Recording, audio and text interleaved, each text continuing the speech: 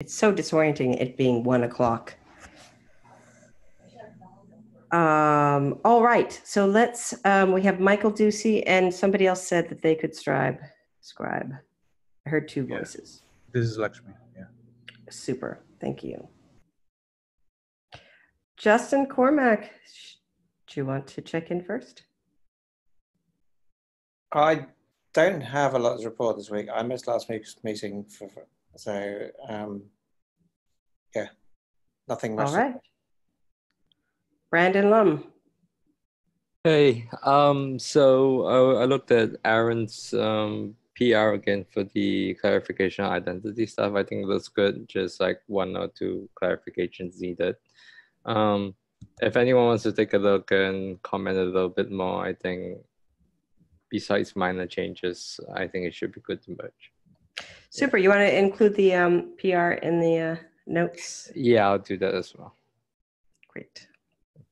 I'm next. I don't really have much to report either, other than we have all the transcripts, and Michael, Michael, last name I'm spacing on, who's leading the microsite group, is we were going to mock up some content, and we have a logo. So that went out on Slack, and so I've requested that Amy that we get the designer to put together like a whole web palette based on the logo, which I think will help with the microsite and lots of, you know, whatever we have to do. We can now have a set of colors and a logo, and that's nifty. So so yeah, nothing much in security land for me, other than, oh, well, something that was pretty interesting is I went to DWeb Camp and learned about a bunch of peer-to-peer protocols and databases like Scuttlebutt and the Interplanetary File System. And they're all, and self-sovereign identity and different ways that they're using the blockchain to not have to have a single identity service. So that was pretty interesting. That's my check-in. Michael Ducey. I have been absent, and I apologize for that. I got caught on a trip and then vacation, and vacation overlapped Wednesdays 2 weeks in a row. But I'm back, and I will be back from here on out. Not too much to report. I saw the email threads around the SIG-Security Day, so I'll wait until we get to that to talk about that. But WorkRise was at OSCON last week. We have some interesting things that we're thinking of with IBM and some work we're doing with them on the open source side. So that's pretty much it from me. Great. Emily, you're next. Emily Fox. So I, like Michael, was out at OSCON last week, and I emailed Emily Ruff back concerning logistics and some other event-specific information for SIG-Security Day. We'll talk more on the agenda later about some of the decisions that we need to make today. That way we can continue to move forward with the event. That's all I have.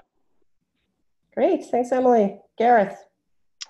Off the back of being new member last time, I took a look at the new member issue and the sort of proposal around that. I left some comments. I think ultimately the idea of having something that is for new members would be really useful.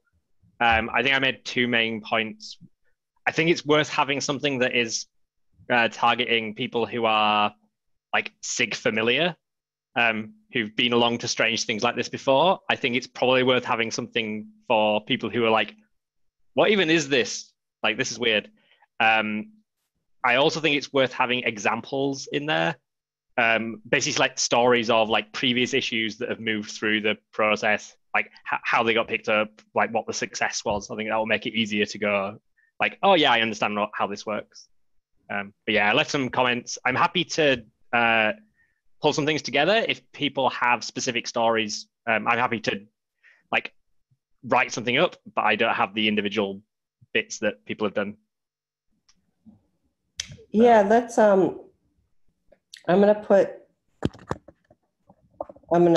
if we have time before JJ arrives, if we need to brainstorm that a little bit, or maybe talk about it next week. Because I think it would be neat to have like a little sharing from people who've been around for a little while about like, what did you do when you were new that was helpful? Yep. Both to the group and like helped you on board. I think that's a really neat idea. Or if people want to include that on the issue, it's like on GitHub, I'm happy to then collect all of those together and make that into a thing. Great. Sounds like that would go well on a page on the microsite, so happy to chat to Michael. Well, the first iteration of the microsite is focused not on the SIG, but on the outputs of the SIG that would let people know more about cloud native security. Excellent. So maybe just a page in the GitHub repo to start with. Yeah. Can you link that issue into the? I stuck it on the agenda, but maybe I will. Yeah, in the chat, I'll put it in the notes as well. Okay, super. Aaron, yes, as someone who is not a SIG, excuse me, who is not a SIG expert, I would certainly use some of that that guidance. Some comments on the issues. Looks like Brandon, I'll respond to your thing and then hopefully pick something else up. But other than that, have not picked up anything else this week. Thanks, Aaron. Carlos. Oh wait, no, I skipped. Lakshmi is next. Sorry. Yeah, I'm sorry I missed last week. Nothing from my side. I just saw that Gareth made some comments on the issue. I'll try to take a look as well. Great. Yeah, some of his comments made sense, yes. Carlos. Sure. Good morning. Jonathan Middles shared with me some ideas about threat modeling. He developed a good threat model for the Kubernetes. And I'm reviewing and adding some notes on that particular work that Jonathan is developing right now. I will also finish a couple of tests with some security companies related with the Kubernetes project that we are managing internally here at Intel. Well, that's pretty much it. Great, thanks. And Lutz.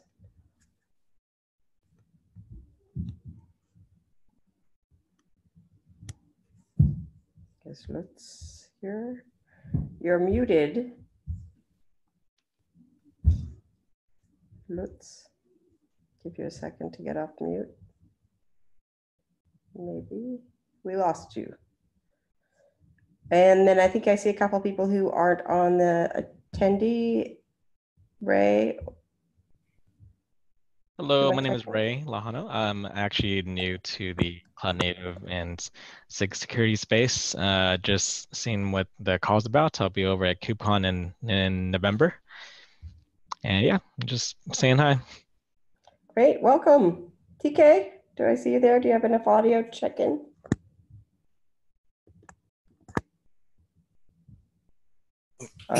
Sorry, I was on mute. Just a little bit late. Don't have a whole lot actually, just on the IEEE 5G roadmap. I dug a little bit deeper on that, and it seems like there are some interesting architectural proposal which obviously identifies security as a very critical component for the 5G infrastructure, which is obviously an integrated system of many, many different architectures. And one of the key points in that architecture that would be interesting to us is the virtualization. So SDN, NFV, inspired virtualization, as well as compute virtualization, and as well as the storage virtualization. They are all playing a very key role. And they are obviously focusing on the security that will play a pivotal part on the part of the how security is going to be handled in the virtualized world. So that's what seems like on the roadmap, a long roadmap for 10 years. So there's a lot of people getting involved. Many carriers are in there, many vendors are in there. So it's a mixture of everybody, even the end users. So might be worth following that one, which I am doing right now. Great. Yeah, it's great to always hear updates from you on that group. Sure. Justin Kapos. Yeah, so I've been in Tokyo talking at the Open Source Summit and at the Automotive Grade Linux event there, and also meeting with a bunch of the automakers. They're deploying something that's a variant on the Tough project, that's the CNCF project. And apparently my talk caused quite of a stir because there's two different articles, one in LWN, one in an automotive venue, that were written based on the talk I gave without anybody talking to me, like interviewing me separately or discussing afterwards, that I just saw today. So yeah, at least they seem to be getting more security awareness, thankfully. Great. Spreading the word of security all over the globe. Amy. I saw you join the list. But maybe you appear to be unmuted.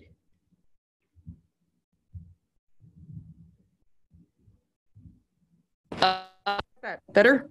Yes. Oh, don't know why that works, but hi. Yeah, I'm back from a week of WED.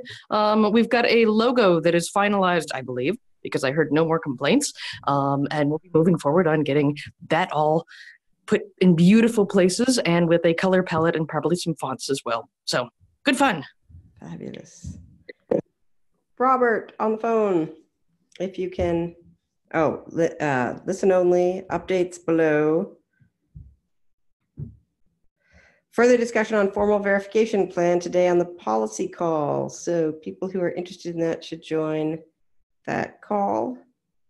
And yeah, Robert, if you could share stuff on the Slack after the call, that'd be great. So that people can follow along who can't make it to both calls. So appreciate that, you chiming in there. Do we have Santiago here for the supply chain? We're going to chat about the supply chain proposal. Let me just ping him and see if he's joining us.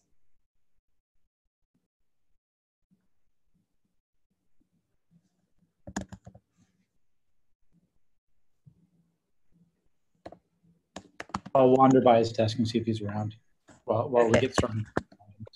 Great. So while we wait to see if that's happening, does anybody care who has been around for a little while care to share a story about how you got involved in this SIG, and it particularly if it's a way that somebody else might emulate, like, you know, you picked up an issue and you did a thing, or you gave a presentation or did something that then contributed to the group and made you feel up like you were a contributing part of it.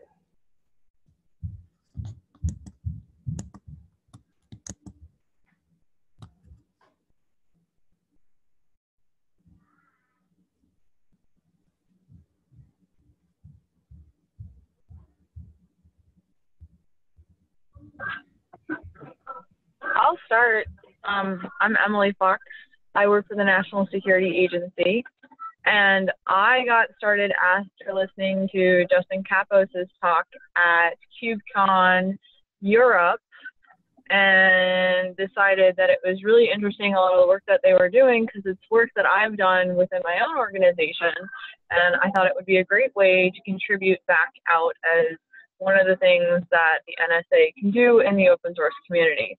So I started with looking at a couple of the issues and asking Justin a few questions. I submitted a few tickets and then made some pull requests, and then started commenting on the SIG-Security Day ticket, and then got involved in that.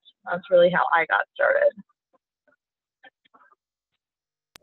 Thanks, Emily. I also want to point out that, like, because Emily just dove in and made a bunch of changes to improvements to the guidelines for the security assessments, kind of based on some, I think there was some discussion in the group about things not being clear. And as a new reader, she was able to make those things more clear. And then I noticed that there was inconsistencies across the edits there and edits elsewhere, which led me to know that I should put more things in the style guide.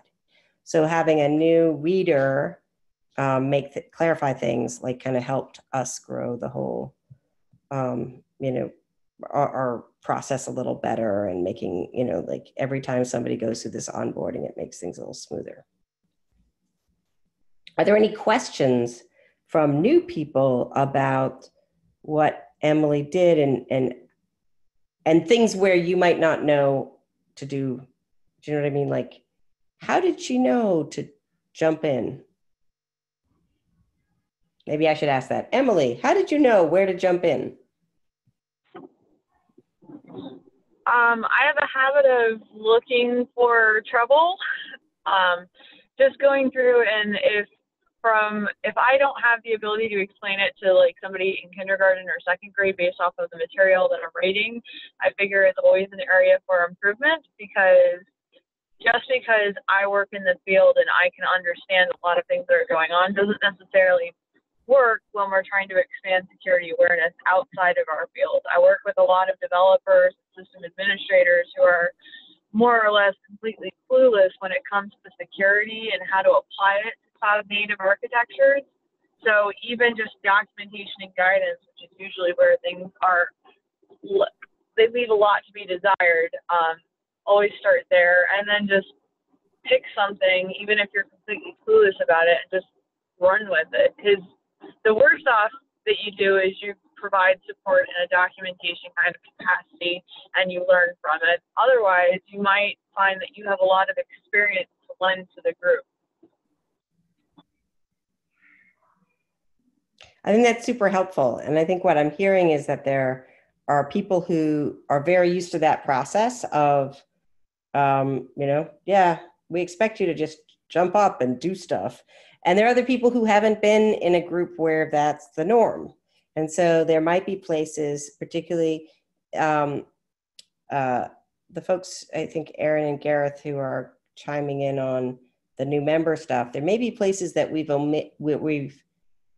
haven't thought to write down, like, hey, do this thing that, you know, some of us are accustomed to being in this open sourcey world where you just, like, jump in and do stuff, which is, you know, and to some degree, like, maybe in contrast with, you know, other groups that people are a part of, or other areas, right? Like, where maybe not all groups are so much this way. I don't know. Yeah, KubeCon's an interesting proxy for things like that. KubeCon keeps growing, but 70% of people in EU were brand new. They'd never been before. Wow. And if you've been to, like, most of them, it's easy to go, like, I see all the same people all the time. Actually, there's way more people just joining the broader community all the time. Yeah. And I think that we aspire to support asynchronous communication, right? Like, you know, like, Howard's super active, yet he's in China. So a lot of it, like, he leads the policy breakout in the afternoon, in my afternoon, somebody else's middle of the night. And I think that we want that to thrive, that people can be parts of this group and not be present at one meeting because they're in a different time zone, and still participate in all the discussions. And, you know, like, likewise for KubeCon. So thanks for mentioning that about KubeCon. I had no idea that it was 70% new people. Fascinating. Does anybody else have a story? I have an interesting tale. I walked down the hallway and found Santiago, and he's now in my office. So ready for that part. Oh, hello. He's ready to talk, but I don't want to interrupt the newcomer story. Oh, well, the newcomer story was waiting to see whether Santiago was going to join us. But I think we have Santiago and at least Justin Cormack, unless you had a newcomer story you were dying to tell, Justin Kappas. Nope. Okay. So I wanted to give a little space to talk about the supply chain proposal. And I'll actually just share my screen. And because I think we've got two out of there were a few people who chimed in. But Santiago, do you want to just introduce the concept while I share my screen and bring up the issue? Sure. So the basic idea is that during the in toto security assessment, we realized that there was not a lot of content aggregating information about software supply chain security in general. This meant that, for example, all of the software supply chain compromises are not somewhere to be like, how to say, verified, or there's no history of like all of the compromises that happen every day that you can just go and look and find.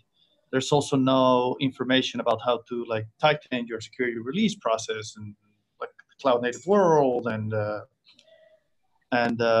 or references to like academic information that you can like find where like the whole idea came from. So I basically drafted this proposal in which we basically start with aggregating all of this software supply chain compromises for people to query and explore, and hopefully in the future we can expand this to also include like resources on how to tighten your security release process, and then further into more like abstract, like a knowledge base of software supply chain security information. Yeah, and I think I'll also chime in because I think that I just became, one of the things that we did with the in toto assessment is we kind of helped clarify the edges of like what in toto does and doesn't do. And then it raised all of these I remember, like an interesting discussion on like, oh, well, this stuff is outside of the scope of in toto, but Santiago, you actually know a lot about this. And so, sketching out the whole landscape seemed more of a SIG thing and too much to put on the in toto project. And so it would be like, where are there, either maybe there are gaps or maybe there's just other things that we want to help point people to close these gaps. But I also want to leave the floor for other people who chimed on this issue, who said that they wanted to help to talk about what you envision helping this becoming. Yeah, I mean, I think we talked about trying to give people an idea about the different kinds of supply chain issues so they could understand how they feed into the different kinds of things they should be thinking about. Because I think that people often just hear the term supply chain compromise, and there's actually kind of lots of different kinds of compromise that people don't understand, and so generally just I'm not sure how much a list is actually going to help. I think examples are more helpful, because I think maintaining a list is going to be very difficult given it's a rapidly increasing area, but having concrete examples and pointing to the kinds of issue that cause that and the kinds of mitigations that are available for that kind of issue is helpful, and give people background on the kind of level of risk there is.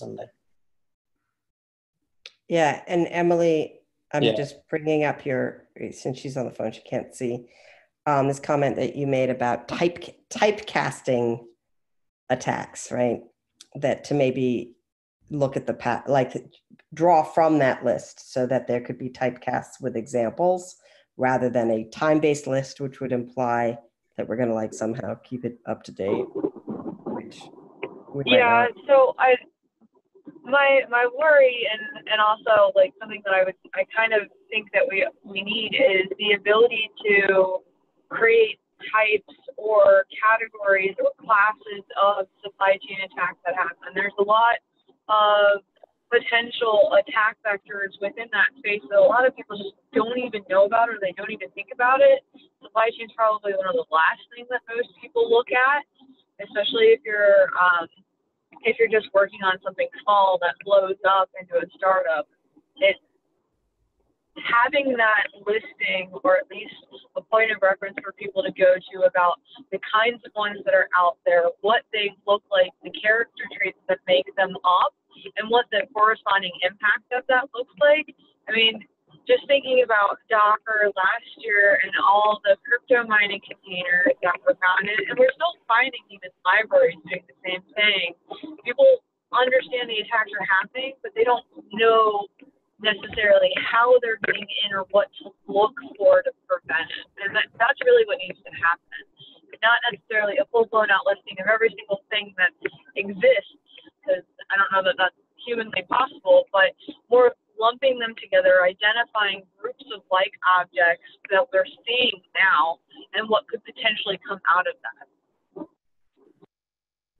I mean, I agree. I don't think we just need an exhaustive list.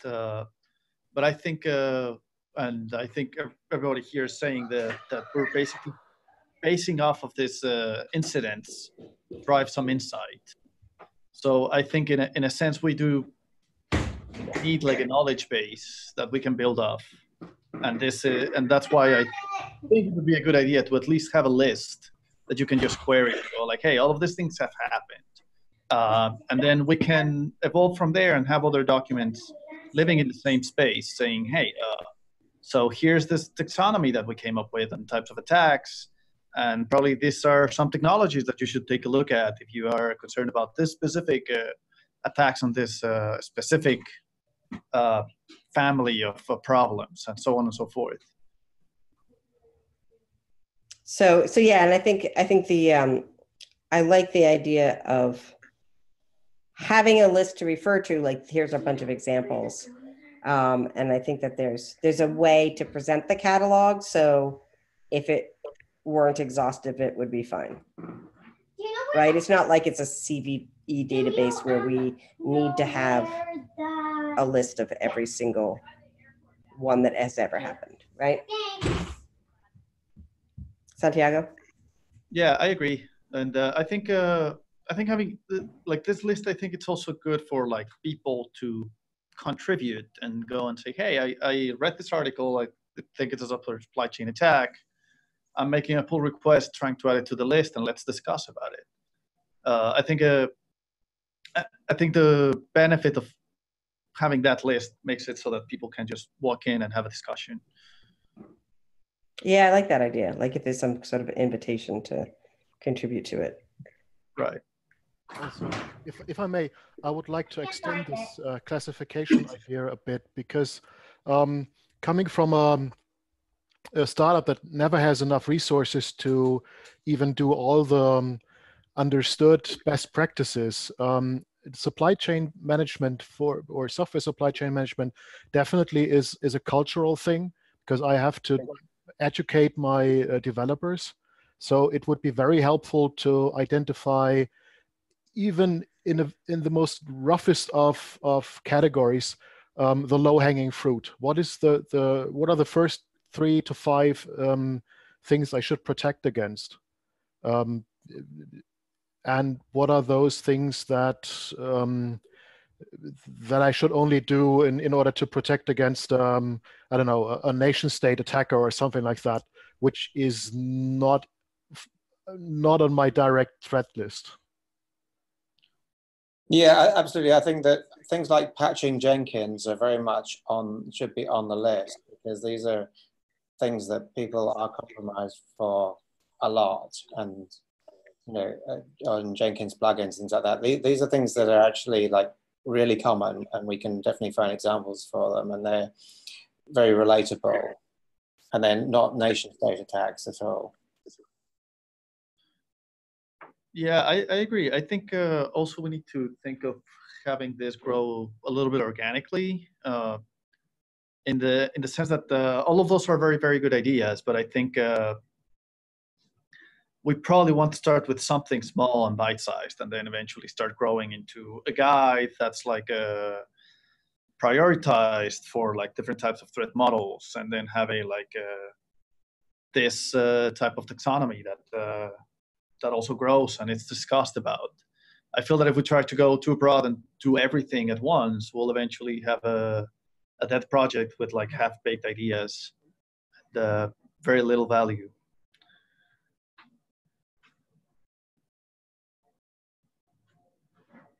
Well, I think Santiago, as the facilitator, I think you have an opportunity and an obligation to make the first iteration fit into the scope, right? So we had scoped this as a relatively small first bit. And so I think pulling together the people who, like, you know, after we have this discussion and people give feedback from the wider group, you know, like making best use of the brain power that has volunteered to help to get something within that, you know, relatively small scope, that then if there's enthusiasm to do more, then somebody else can take on that initiative and expand it. So I think that approach should be very much in keeping with what we've been doing. I think those are very good ideas. But I think it's also great to like start building hype and have something that we can say, hey, we did this, it's out there, and then we can go on to the next thing, and so on and so forth. Although some of those ideas inform like what this first catalog would be. So I think it's the, you know, like having that come out of it, and then you can also capture all of the different ideas as potential next steps. Right. Yeah, I was thinking of ticketizing all of this and saying, hey, all of these things are desirable, the community wants them, and they're like something that we can work towards in the future. Yeah, and I think that like we might keep it as notes in the issue, and then break out the tickets after, you know, what the first thing is going to become. Right. Are there, in spirit of this discussion, are there other ideas, ways that you would imagine this might come to fruition that would be good? You know, just listening to this, but it occurs to me that at some point the supply chain protection, as well as the tough, and all of these things need to be somewhat transparent at the end to the actual developer, meaning they should be intertwined or embedded with the existing or most popular tools that there are. For example, someone mentioned about the Jenkins. Jenkins may have already some protection mechanism as to how the CI/CD operates and how it protects, for example, all the incoming flow and the sanctity of it, whether it's hashing mechanism or whatever. So is our goal going to be at some point that we create a guideline that we can publicize and also sell to most of these popular tool providers that basically controls all the development in the world, and so that these can be embedded and become ultimately transparent to the developers, so that every developer doesn't have to start thinking from the scratch as to how they go about protecting their whole CI/CD and the whole supply chain mechanism.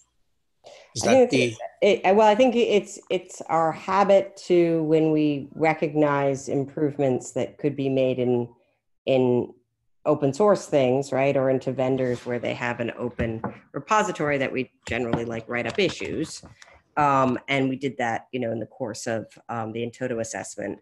And I think it's really, the first step is to identify all the possibilities, and then, you know, and then we can move our way through making recommendations. I think this proposal it's making the recommendations to improve the situation of supply chain security is one step beyond the current proposal.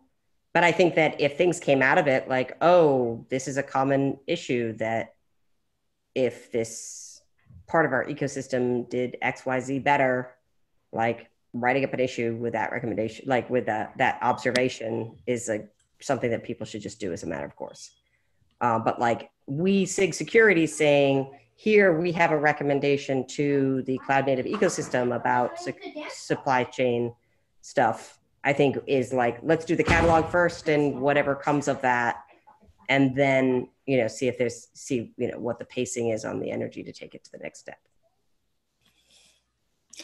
I agree in general. I'm just wondering, because things are happening quite fast, right? And if other people are doing similar type of thoughts and they are already embedding some mechanisms to protect their chain in the CI/CD pipeline, and we are also proposing something, and then I like to see that all these efforts come to some sort of a real useful end at the point where people are actually using this and not duplicating it or proposing similar or going after the same problem over and over and again. I'm sure there are enough problems to go on. Basically, the proposal came from the fact that this catalog does not exist that any of us could find, and currently only exists as a note in the in-toto GitHub repository, which isn't very visible. And so really this is just a relatively small effort to take this sort of valuable list of supply chain compromises, right? And then surface it in a more useful way, more broadly, by making it part of the SIG-Security repo or catalog, or I mean, it could stay where it is, and I mean, the group will kind of make us specific recommendations on that. But also because it has specific relevance to cloud native, that's important. Yeah.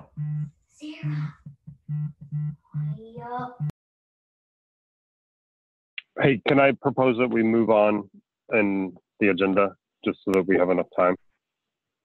Yeah, I was just pinging JJ, who is not here yet. But okay. I want to wrap this and officially turn it from proposal to project with people belonging to it. So Santiago has already volunteered as facilitator. And then there are people who've chimed in on the issues who are willing to work on it. And I wanted to just sort of, and I think that we've talked about the scope of this initial effort. So is there any other tweaks to or recommendations about how this might be run as a small project before we hand it over to Santiago to kick off that effort? All right, great. Then I'll update the issue right after the call. And Santiago, if you would coordinate via Slack or your preferred mechanism and facilitate something offline, asynchronously or synchronously, however you choose, and then report back. And if it would be helpful to have a follow-up during one of the weekly calls, we can do that as well. Okay, sounds good. Fabulous. All right. So I think with or without JJ, we should, Emily, I'm going to hand it over to you to talk about SIG-Security Day. So we're kind of at a decision point with the overall construct of the day. We have a room pre-reserved for about up to 200 people. The question that we need to have an answer on is, what kind of format are we going to run? So 2 weeks ago, we had a presentation on unconferences and how those are run, which is not the way that normal conferences are run, where we put out a CFP and get a bunch of talks submitted and we select from there. So right now, we need to know if we are running the whole day as an unconference day or a normal conference day, because this will affect room setup and layout. The current proposal for layout is a classroom style, or a bunch of chairs in rows, round tables distributed throughout the room. This would allow for more collaborative discussion to occur and follows closer to the unconference design. And the last one is theater style, but I don't know that that's necessarily going to work for us. So I wanted to open it up to the group to find out what everybody's preference is. And actually, what I'd like to propose is that we talk about the format, like what we want to, how we want the day to go in this big group. And then I think the small group can figure out the room layout based on what's most effective for the format. Okay. Does that make sense? Yep. I think it's just that we have we can accommodate the unconference, which we weren't sure about 2 weeks ago, because we can set things up as discussion, and there may be, you know, like in these different ways. So we know it's possible. So I think we just need to narrow it down to 3 options. So we have basically conference style talks all day, unconference all day long. But my original idea was talks, unconference, and then a talk at the end as like an anchor talk to kind of keep people around. And so we have 9:15 to 12:15 presentations, the open spaces, and then the anchor presentation, and then we wrap up. I think that's I feel like is a good agenda that gives a mix of both for people. And if we do the rounds, it will facilitate the open spaces. Yeah. I just to chip in, like this sort of format has worked really, really well for DevOps Days events. Like it tends to be just a good mix of like structure and then like freedom.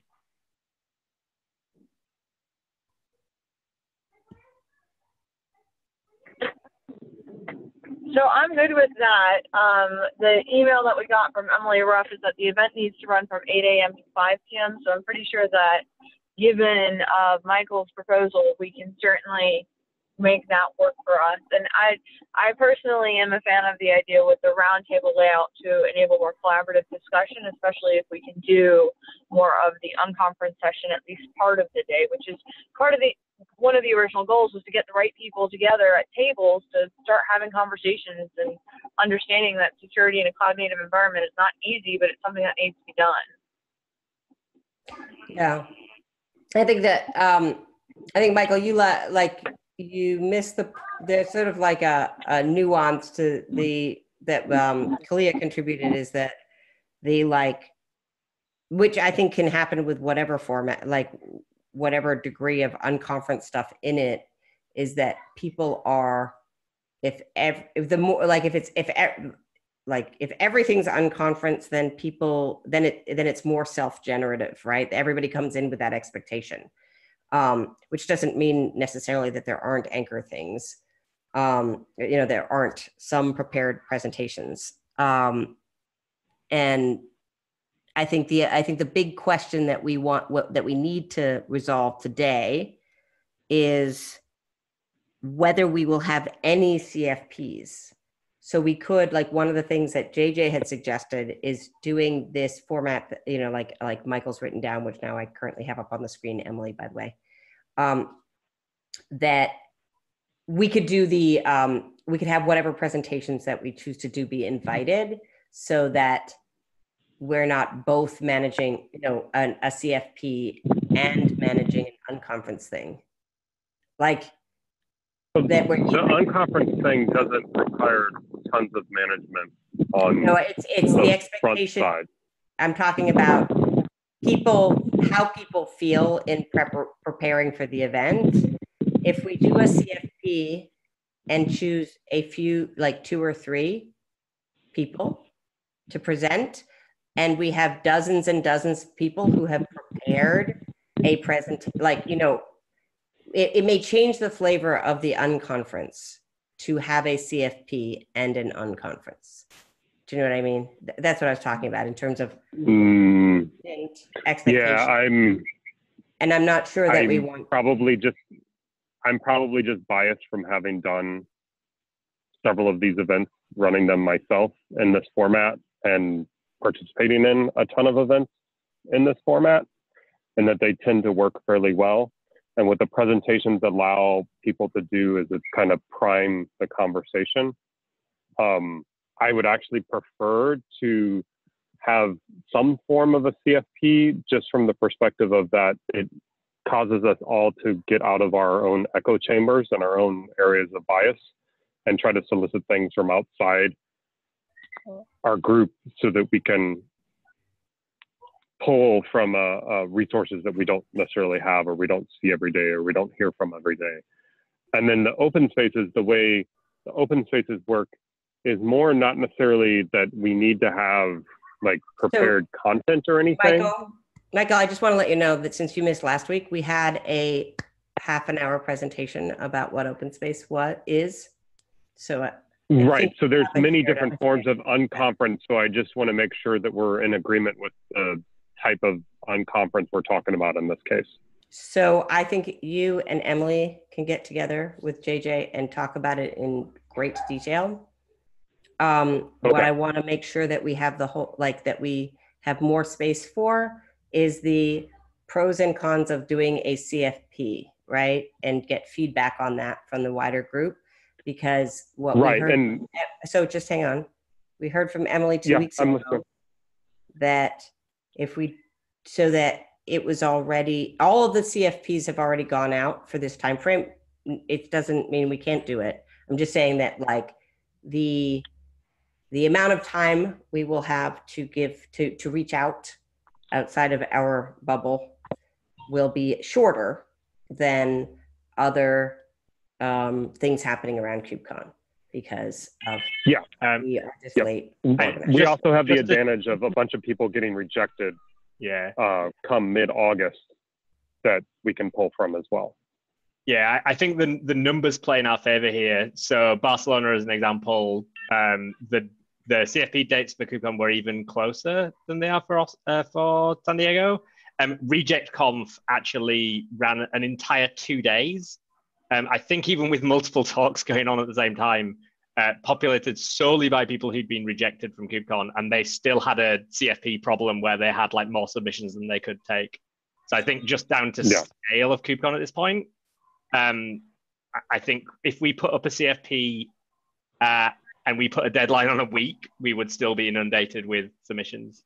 I think we would be inundated with submissions, and I think they would be all the people who normally show up at KubeCon because, so I'm just talking about to the diversity point. That's all. Yeah. And if we want to do outreach, that requires that will require more effort, right? And because if you want to make sure that it's a diverse set of people, right?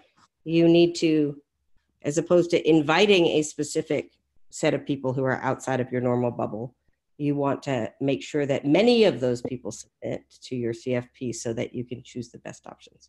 So I'm just, mixing up the conversation. I'm not saying that I'm not going to be a decider here on this.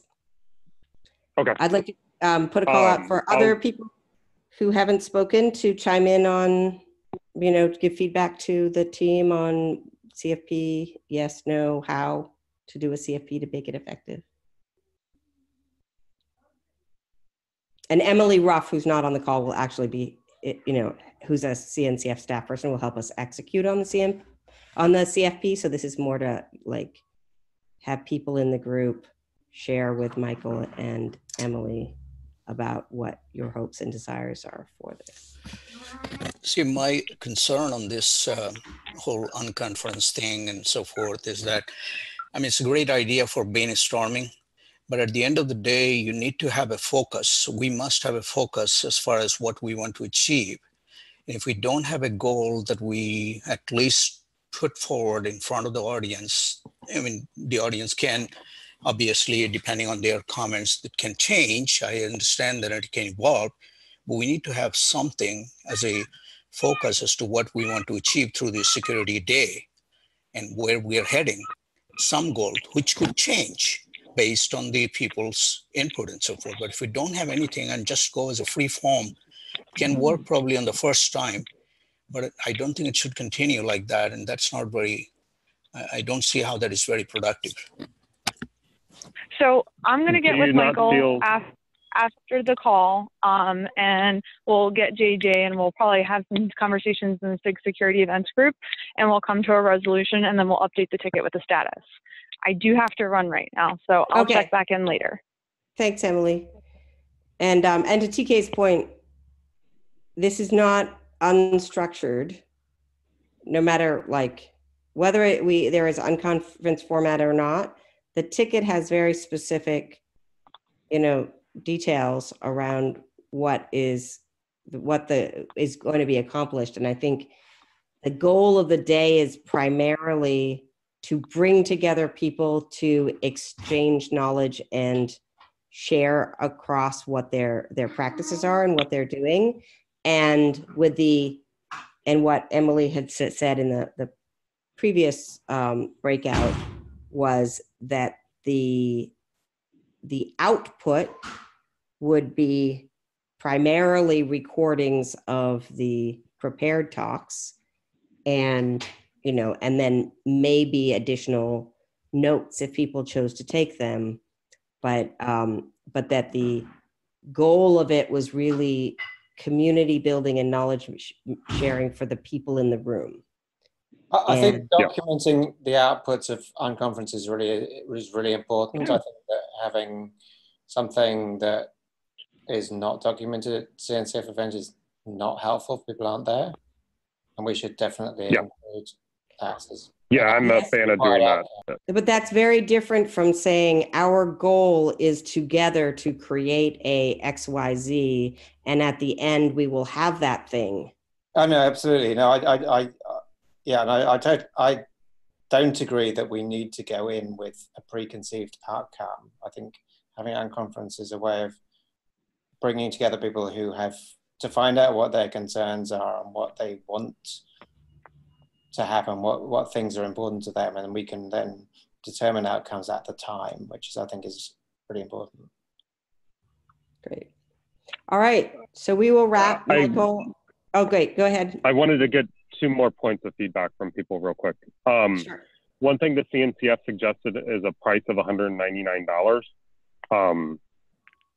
I feel like it's kind of high, as we're trying to do more of a community-oriented event. Does anyone have any point of feedback on that, or higher, lower? Keep it as it is. Who cares? Looking at maybe you, Gareth, or Justin, if you have any. Justin Cormack. Yeah, and also people should feel free to type in the chat. But yeah, would like. Thanks for bringing that up, Michael. I'd love to hear about that. Yeah, I think that's an interesting question. I think if we could at least have some way of making it optional for people who can't afford to pay, that would be good. Okay. Yeah, there are the I'd be aspects happy for people to come who are not coming to the main event and therefore not paying X $1,000 or whatever it is anyway to come, because to make it more accessible if possible. Yeah. Off the top of my head, I don't remember anything that expensive at Barcelona. Things were caveat. We managed to crash our currency, so I can't actually remember the dollars to pounds thing. The CDF event, which was the biggest event in Barcelona, that was roughly 300 people, I think. That was, I can't remember if that was free, if memory serves, or if it wasn't, it was like $20 equivalent. There were events that were probably more like $120, caveat currency. They're requiring people to charge at least $50, which I think is primarily around avoiding no-shows. Yeah. And so I think I'm sure we can say like, hey, if this is a hardship for you, like whatever price they decide, if the price would cause you not to come, let us know and we'll provide. There is just like a headache problem also with paying something. I know there was some event or something I had wanted to drop by, and it wouldn't have been an actual problem to pay for it, but I couldn't logistically go and pay for it to just go and show up. So we do want to just be able to wander in. Well, I think I think that's a good let's take that as feedback and we'll see how we can logistically make it happen. Yeah, sounds good. That's all I needed. Me and Emily will make sure that we update the group next week on this. Thank you, Michael. Thanks, everybody. Feel free to shout out on Slack. I think there's an events channel if you have follow-up feedback and thoughts after this. All right, cheers. Have a great week, everyone.